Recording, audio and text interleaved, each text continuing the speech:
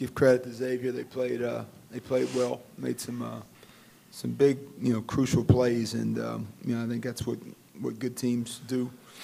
I thought coming in, if we could hold them, 70 or less, we'd have a chance to win the game.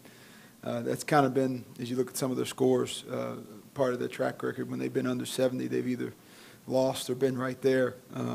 With the exception of one game, I think, got into the 80s in overtime in Hawaii. But I thought they had a couple of putbacks, key putbacks, and that gave them just a little bit of breathing room. Proud of our guys' effort. We clearly rebounded and took a step in the right direction after the Temple game, and I think we're a little bit more back to ourselves tonight. And so now our next step is just to continue to take care of just those little things throughout the game, here and there, that get us. So, but thought we played hard.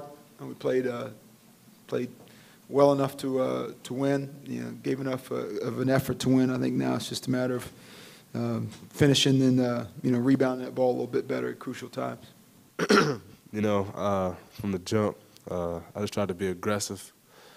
Coming off that loss, Temple, it left a bad taste in our mouth. And like Coach said, we had 2 good practices.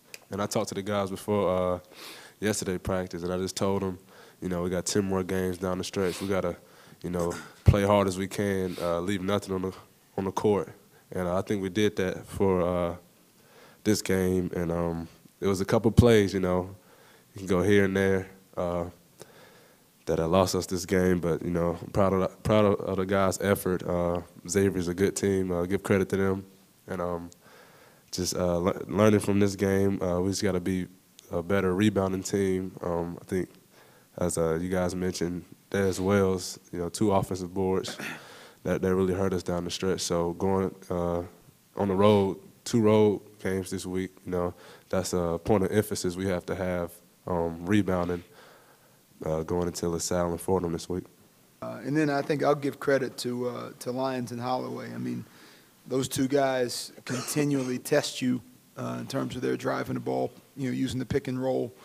And so I thought a few times, they got in the paint, and it was a breakdown or 2 where we let them get to the middle of the floor, and they were able to either score or drop it off to big guys for dunks. So, you can only have so many of those before a team, gets a little separation on you. The good thing is we stayed fairly close despite that. So I thought that was the key, though. They were just able to get – when games are tight, usually it's going to come down to who gets a few more easy baskets, than the other guy.